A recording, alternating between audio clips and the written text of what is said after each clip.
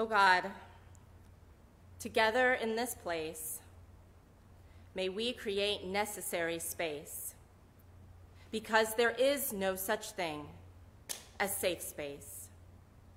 We exist in the real world. We all carry scars, and we have all created wounds. In this holy space, we seek to turn down the volume of the outside world. We amplify voices that fight to be heard elsewhere. We call each other to more truth and love. We have the right to start somewhere and continue to grow. We have the responsibility to examine what we think we know. We will not be perfect. This space will not be perfect. It will not always be what we wish it to be, but it will be our necessary space together, and we will work it side by side. In Christ's name, amen.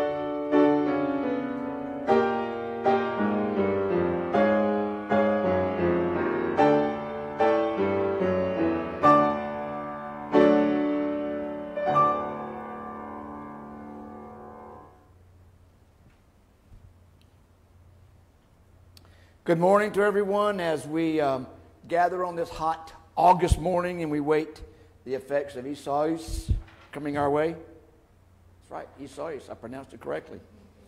As we center our hearts and minds together this morning, as we prepare our hearts for worship, we hear and we read that anyone who thirsts, let him come and drink.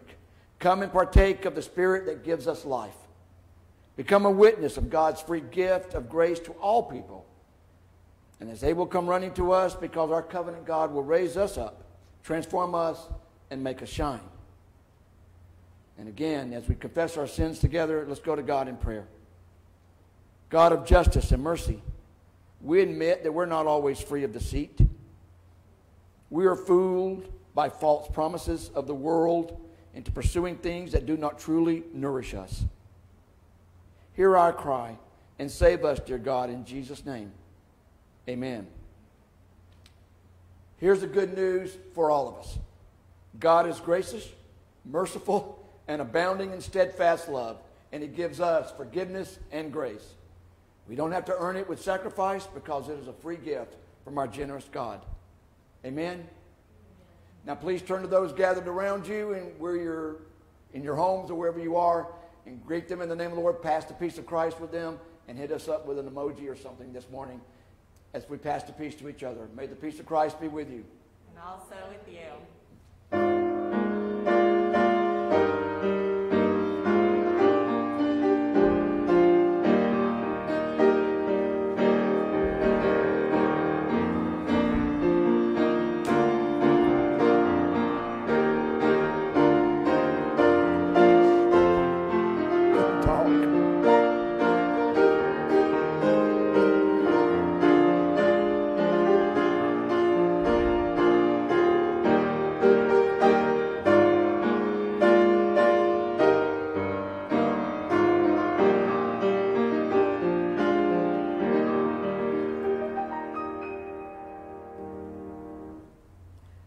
So this next section of our worship is for our youngest disciples, those young people and children who are worshiping with us at home this morning. And the first thing that I want to say to all of you is hopefully you had a chance, maybe your mom or dad or some other grown-up in your life reminded you to grab an object of love to place within your communion space this morning or in your sacred place. And if you haven't done that yet, you still have time. No worries. But just remember, if you haven't already, right after the time for young disciples, to go and find something that means love to you, so that you can all put them together on your communion table for when we gather around the table virtually later on this morning. But for our time for young disciples today, I wanted to go back to one of my favorite preachers and teachers, Mr. Rogers. Many of you know that I am a huge fan of Mr. Rogers, who also happens to have been a Presbyterian minister. And one time on one of his shows, he was talking with some little kids, some young kids, about what they do when they are afraid. Sometimes scary things happen in our lives, and it can be hard to know what we do when we feel that feeling inside of us like we aren't really safe right now. And one of the most interesting things that one of the little kids that he was talking to said when Mr. Rogers asked them, "What do you do when you are afraid or when you have to do something that is scary?" And do you know what they said? They said, "You hold someone's hand." Sometimes when you have to do something scary, it's important to hold on to someone's hand. Now, sometimes that is a real person in your life, like a trusted grown-up or a friend. Sometimes you hold the hand of God, who is always right beside you and right all around you. Even when we can't see God, we know that God is there. And even if God doesn't have a physical hand for us to hold, we can sit very still and close our eyes and imagine God holding our hand when things get scary. So no matter what you may be going through this week, whether you feel happy or whether things get a little scary, remember to hold someone's hand. Let's pray. Oh God, thank you for your love. Thank you for giving us Jesus, a real live person who walked the earth and held the hands of those he loved and all people when things got scary. Help us to hold each other's hands and to love one another as you love us through Christ. Amen.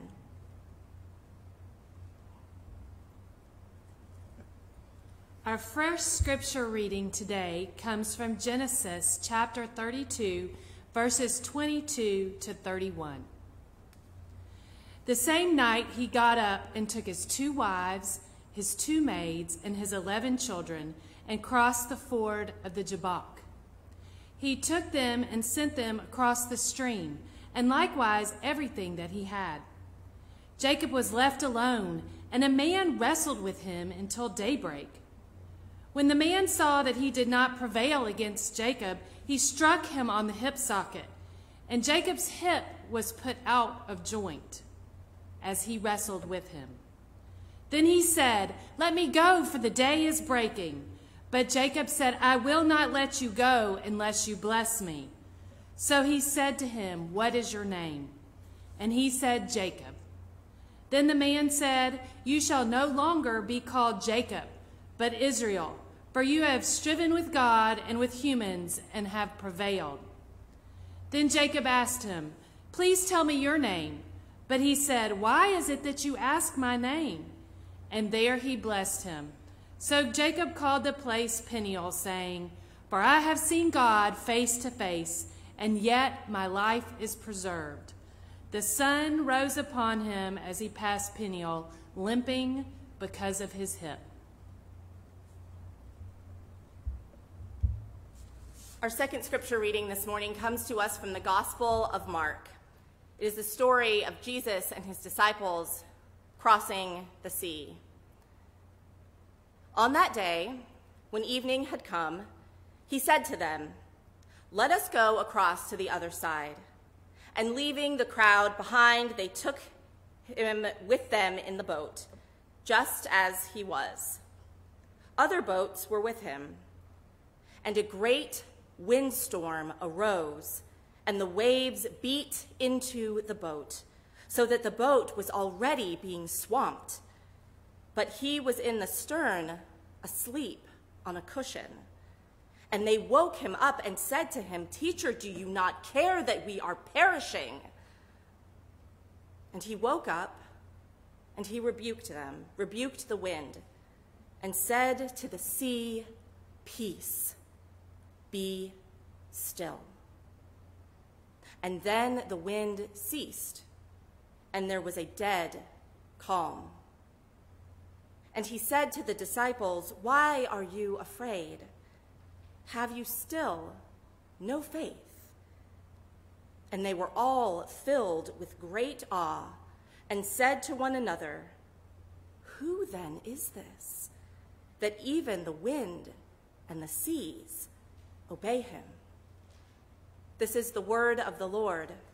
Thanks be to God.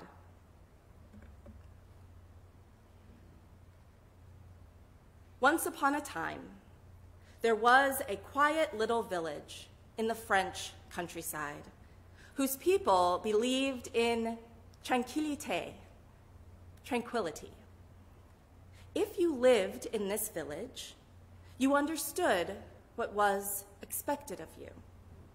You knew your place in the scheme of things, and if you happened to forget, someone would help remind you. If you saw something you weren't supposed to see, you learned to look the other way.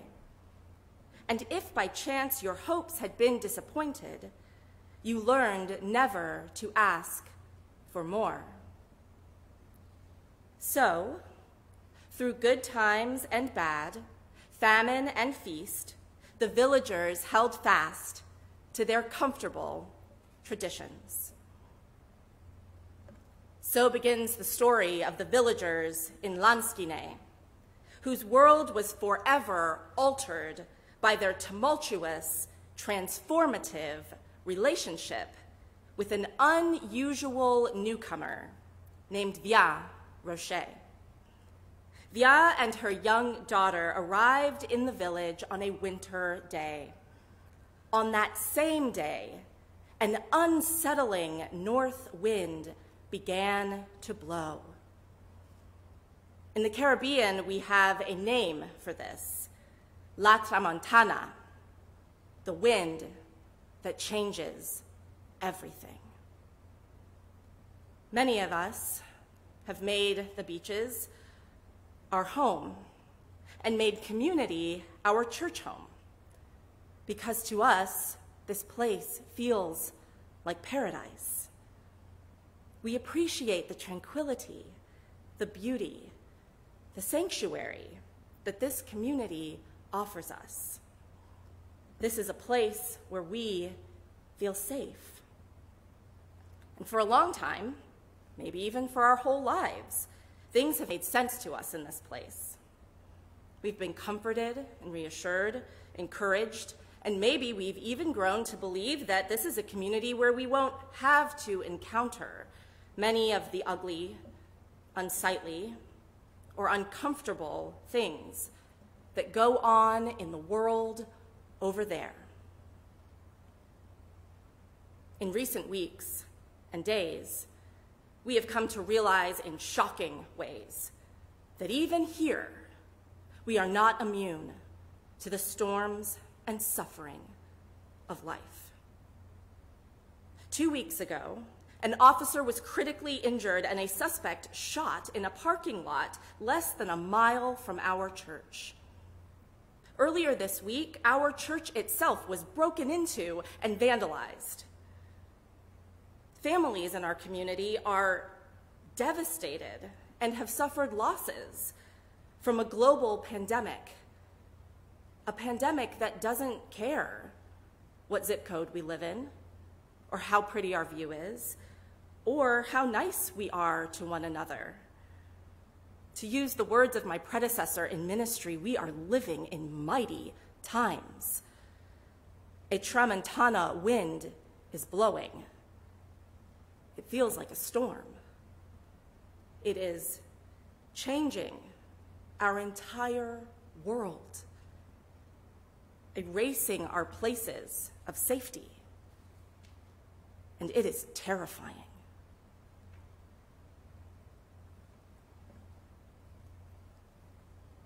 The events of the disciples crossing over to the other side had some great thoughts for us this morning. You see the stages of team development. Jesus gave them a task. He said, a command, go to the other side. 12 men from diverse backgrounds, social, racial, and political positions. Most of these guys were never associated with each other outside their own little small groups. You had fishermen, a couple of political extremists, nationalists. A couple of them were described as just pure pessimistic. And of course, you had the tax collectors. You had men from all over the map. A great storm has come up, challenging each one of them personally and as a team. Can you imagine, just for a moment if you would, all the emotions and reactions in this situation? These men were fearful for the safety of their own lives. A situation like this causes all kinds of emotions and reactions. The fight or the flight reactions kick in. Possibly all kinds, in the boat, you probably could have heard all kinds of complaints, demeaning comments toward each other, and some anger. There was probably discussions about turning back or maybe altering the course until after the storm. As team development goes on, they left on land what we call the forming stage. That stage of coming together for a shared purpose. Jesus told them, go to the other side. And now they're in what we call the storm stage, literally. And it's easy to follow when things are back in the forming stage because your leader makes all the decisions for you. But now, Jesus knew that these men would be the leaders to carry on his work after he's gone. He needed for them to become a team, to trust each other, to support each other, and to work together. Especially when things get tough like they knew that they would in the first century of the Christian church. When Jesus wakes up, he doesn't say, "Whoa, what have you got us into here?" He doesn't call out anybody's name. "What have you done?"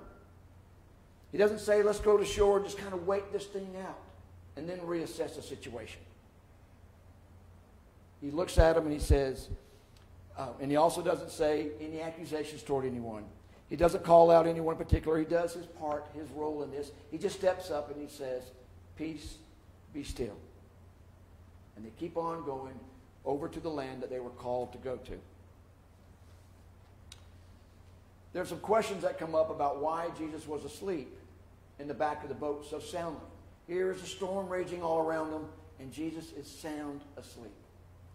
Some discussions look at, well, perhaps he had the confidence in the disciples that they didn't have in each other. But he knew they could do this. He'd given them this task, and he had confidence they could do it. So he was in a very restful, peaceful sleep. I look at this story, and it speaks loudly to me about how God has called us together as a church with all of our diverse backgrounds and all of our differences. He's given us a task to go out, to go and to do ministry to the other side. And now a great storm has risen up. If you think about it, just dealing with the COVID pandemic for one, with all of its anxieties surrounding the tensions of just taking care of loved ones. Without just going out in our daily lives and our activities can bring a lot of work, a lot of effort, masking, social distancing, and everything. Trying to get ready to go back to school with all the anxiety and the decisions that surround that. There's a storm that we're living in right now just in that pandemic, and even more. People are tired. People are angry. People are confused. They're probably wondering the same things the disciples did. Why doesn't God do something about this? Melanie mentioned the two events that happened around here, and those events have not happened in this community in over 20 years. The situation at the Panera, the police officers told me it was over 20 years that something like that's happened. And now I know I've been at the church for 20 years here, and we see what's happened this week. This shows us the effects of the storms that we're sailing in. The events from Mark's gospel relates to us and how we work surviving this storm. The disciples didn't give up, and they called out to Jesus. Well, we're in a boat together, and we too have differences. God has given us as a church family a command, a task. And as our leader, he hasn't forgotten us. He was with them in the boat that day. He was with us as well. We started out this year on our task of doing a ministry, and a storm rose up around us. And with all the challenges that face us, do we let this storm sink us? The disciples were given a task, and Jesus asked them, "Why are you afraid? Why are you such of little faith?" And perhaps we have to answer the same questions. He knew that these men had to learn to work together. These men had to get past their differences, past their fears, past all the things that separate them, and they had to come together to take the gospel out to people, reaching what we call the norm stage and the performing stage, where real work and progress can happen. The challenge to us is that do we stay the course, working together? How do we respond in the middle of this storm? Maybe our faith is shaken a little bit, maybe a lot. But this story is about going on from here, becoming a stronger team where real progress can happen.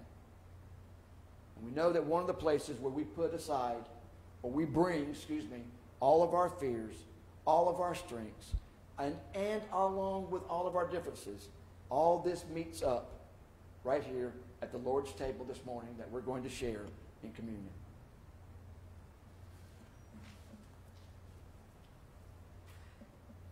The table featured prominently in the story of our friends in the French countryside as well. When Vian Rocher arrived in the village of Lansquenet, she was met with curiosity, suspicion, even open hostility from many of her neighbors. They believed that if they could just stop her from doing the things that she was doing, or avoid her, or make her go away, their tranquilité would return to them, and life would go on the way that it had before. But that is not what happened. In the end, Via did not leave the little village in the French countryside, and their tranquilité did not return to them, although she did eventually win over some of her neighbors with her relentless hospitality to any and every person who walked through her doors, and her ability to disarm people with the delicious creations that came from her kitchen. Love poured out in chocolate. It feels like it was not an accident, that it was around her table that the people of this tranquil village began to see that the very things they feared could, if they let them, make them strong and vibrant and resilient people. The same is true for us today. The world right now feels unrecognizable. We cannot make sense of it. Waves of uncertainty are coming at us fast, and they are not stopping. The Holy Spirit is moving through our safe places like the wind of the Tramontana, changing everything. Over the next several weeks, as we move through the fall, we will begin an exploration of our church name and our church mission. We will ask ourselves, what does community mean to me? Right now, that might feel like a difficult question to answer. Maybe the meaning is changing, like so many other things around us these days. As we sit here this morning, and in the weeks to come, we may feel like Jacob, wrestling with God as we try to reconcile all that we see and all that we feel around us. We may feel like the disciples in the boat, overwhelmed and grasping for any sign of safety. The good news of this moment is that, like Jesus, there with the disciples in the boat, God's love is already right here. It is within us. It is all around us. It is between us when we are near each other and when we are far apart. It can be easy to miss in the chaos, but it's here. And maybe today, our simple call is just to try to move toward that love. It is that call that brings us to the table.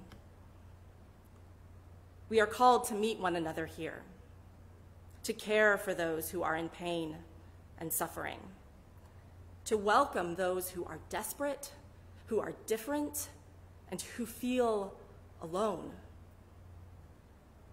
We are called to live grace and forgiveness, and above all things, love. Just as God has given us freely grace and forgiveness and love through Christ. When all else fails, this is our safe place. This is the place where God's love is poured out, where we can all start again and again and again, as many times as we need to, where we are filled, where we are known, and where we are loved. Amen.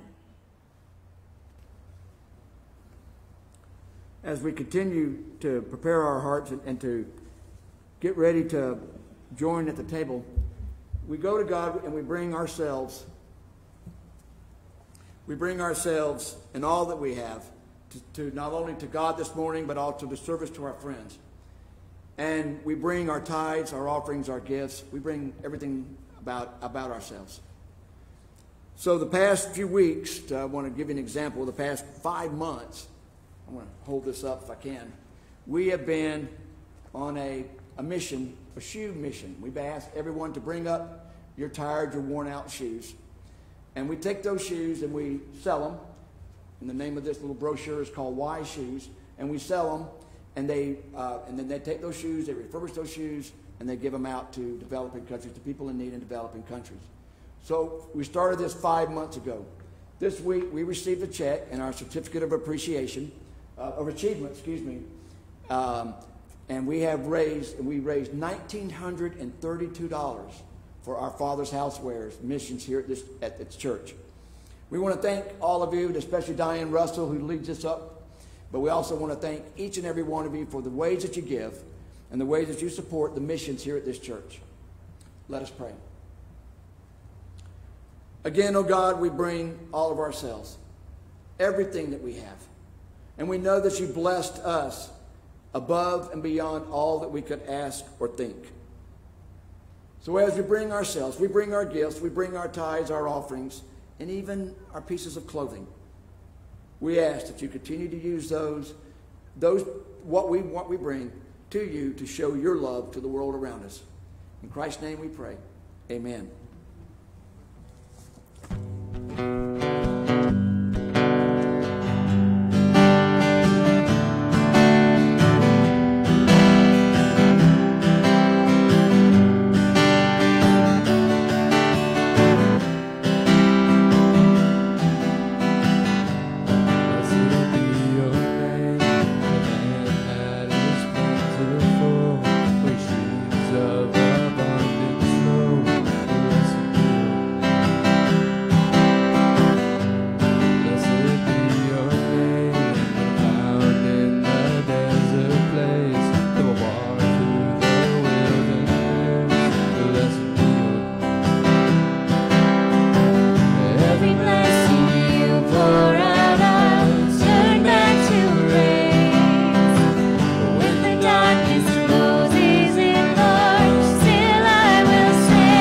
Blessed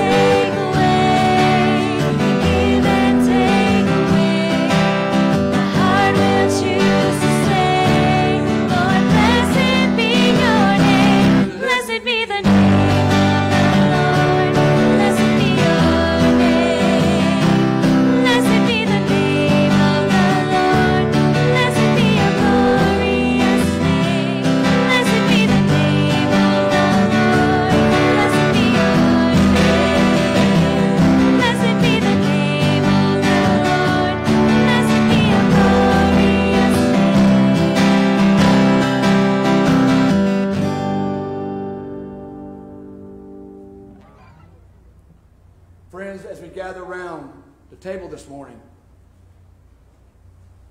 A long time ago, 12 men gathered in a room upstairs, fearful, doubting, all kinds of differences between them. But each one were invited to come to the table to see how love is shared, how love is poured out, and how service to others is exemplified. We too are called to the table of the Lord with every little thing in our lives that's wrong and everything in our lives that is right. We were to bring ourselves to the table where we see that love is poured out and how service to others is exemplified.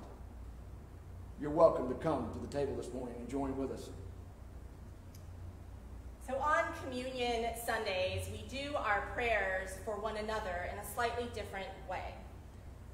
This morning, before we begin our communion prayer, I'd like to read just a few of the many prayer requests that we have from within and around our community of faith. We do our best to get every single name on the list, and we hope that we have done so. But if there are any that we missed, know that though we may not pray for you by name today, we still pray for you in our hearts.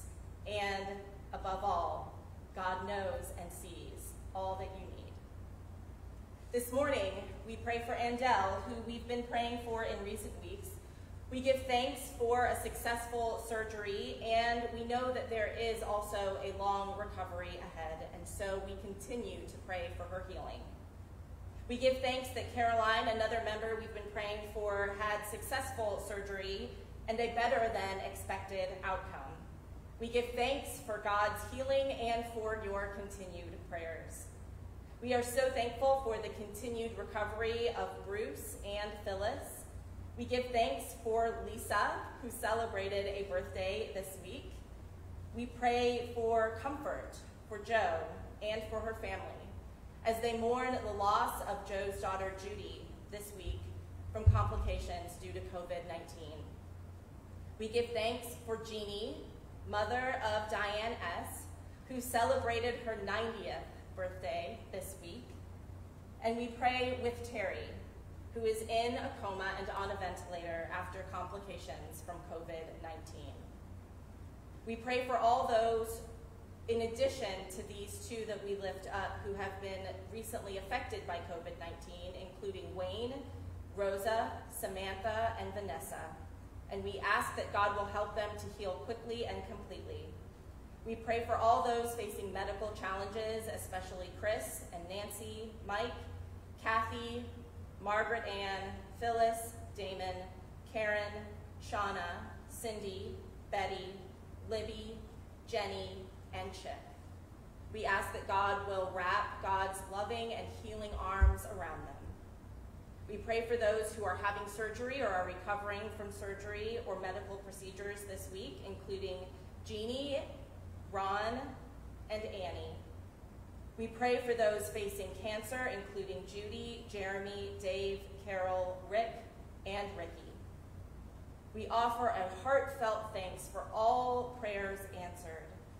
And we pray comfort for those who are struggling with anxiety, who feel alone or isolated in nursing homes or elsewhere, especially Virginia, Steve, and Anne. With all of these things in our hearts and minds, we come to the table.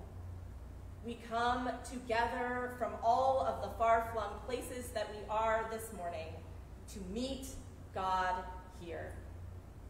When we feel like there is no safe place, God invites us to meet one another at the table. Here, God says to us, when you are broken, angry, hating yourself or hating others, when you feel that the world is shifting around you, when you feel abandoned or afraid, I will be your home. I will make you whole. Let us pray. Eternal God, we ask you in the name of Christ our Redeemer to bless and sanctify this bread and wine to the souls of all that we may eat and drink and be filled at your table, that we may witness to you, O God, that we may be willing to follow your Spirit and bear your love, keeping the commandments which Christ has given us, that your Spirit might always be with us. Mighty God, who speaks the word of peace to calm our troubled sea, caring God, who nudges us away from fear and toward love, ever-present God, who fills us with awe, and also raises many questions without easy answers. Open our eyes to see you in our boat today. Strengthen our hearts for the challenges that lie ahead. Open our ears this hour to hear the word you speak. This we pray in Jesus' name, who taught us all to pray together, saying, Our Father, who art in heaven, hallowed be thy name. Thy kingdom come, thy will be done, on earth as it is in heaven. Give us this day our daily bread, and forgive us our sins as we forgive those who sin against us. And lead us not into temptation, but deliver us from evil. For thine is the kingdom, and the power, and the glory forever. Amen. Beloved, we remember that on the night that Jesus was betrayed, on the last night of his life, he sat down together with those he loved and he shared a meal with them. And after the meal was over, he took the bread from the table. He broke it apart, and he gave it to them, saying, Take and eat, for this is my body broken for you. Do this in remembrance of me. And in the same way, after supper, he also took the cup, and he gave thanks for it. And he poured it out, and he gave it to them, saying, Drink of this, all of you, for this is the new covenant, poured out in my blood, which has been shed for many for the forgiveness of sins. As often as you do this, do it in remembrance of me. My friends, each time that we eat this bread and we drink this cup, we do proclaim Christ's death and resurrection until he comes again. These are the gifts of God for the people of God. Amen. Amen.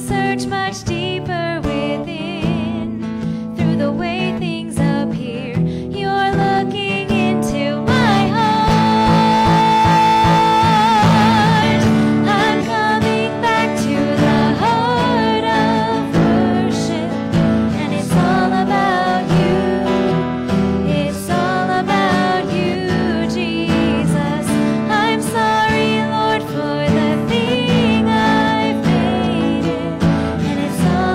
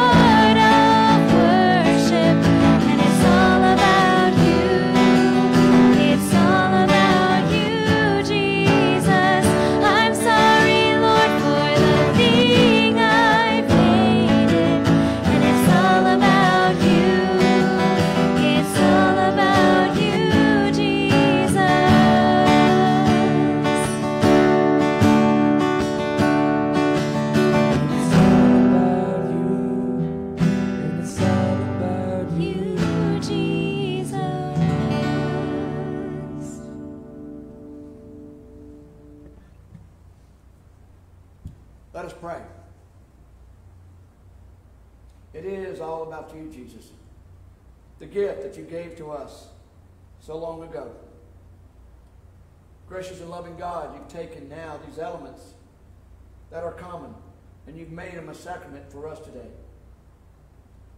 You've set them apart for us and to empower us. We too are common. Help us to reach and empower us to help the world around us. And it's in Christ's name we pray. Amen.